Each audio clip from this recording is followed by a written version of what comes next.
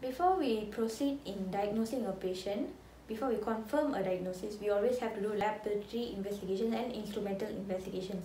But today we will be talking about the laboratory investigations, that is blood analysis, urine analysis, sputum analysis, and also we'll be talking about hemostatic disorders, how to identify it.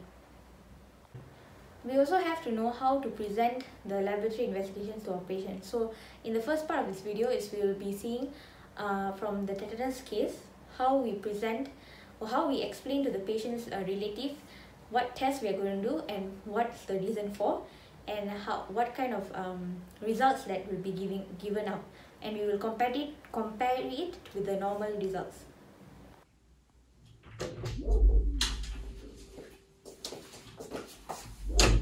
Hello, sir. Hello. So what is happening now? What are the treatments? Right now we are going to run some tests and examinations. Right now we can only we suspect that he's having infection due to tetanus because of the wound in the right hand. So what are the tests are you going to perform on my brother? We will be doing a blood test to check if there's any infection in the blood and for blood group, in case if he has to go for any surgery, and then glucose level.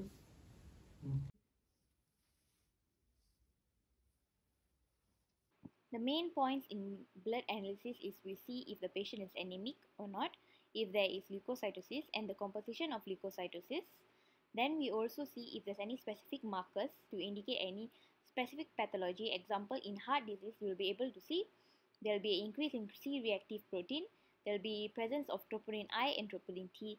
Not only that, we also see if there's presence of glucose in the blood, if there's increase in LDL, VLDL, HDL, and if there is an electrolyte disbalance.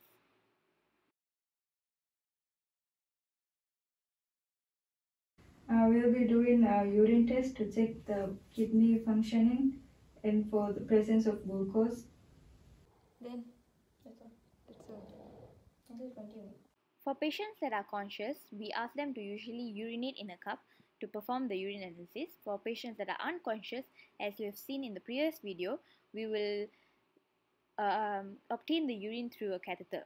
In urine analysis, there is three parts that we take into account. Physical character, where we check the volume, the color, the odor, and specific gravity.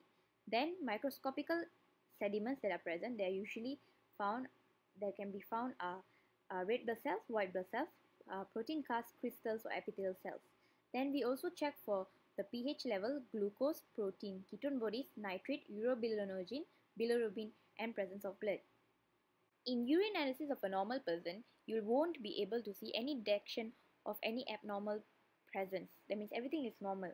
But in a pathological state, a patient example that has lower UTI problem, you will be able to see pink, red or brown color urine.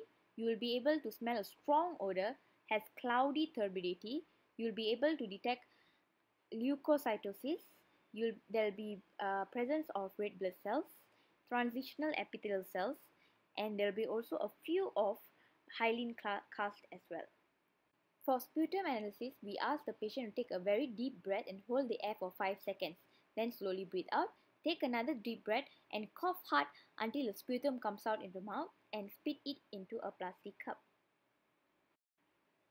For patients that are admitted into the hospital who has difficulty spitting out sputum, the patient is set into a Fowler's position in the bed. Sodium chloride nebulizer is given to the patient to loosen up the secretions. Then the patient is asked to take deep breaths through the nose and then given out through the mouth and spit out the sputum into a container for cross-examination. In sputum analysis, we concentrate into the color of the sputum, the characteristic of the sputum, the consistency of the sputum, and the smell of sputum. Mucoid-based sputum are usually caused by viral infection. Purulent sputum are caused by chronic bronchitis or bacterial infections. Yellow-green colored sputum are caused by chronic bronchitis. Rust-colored sputum are pneumonia type of diseases.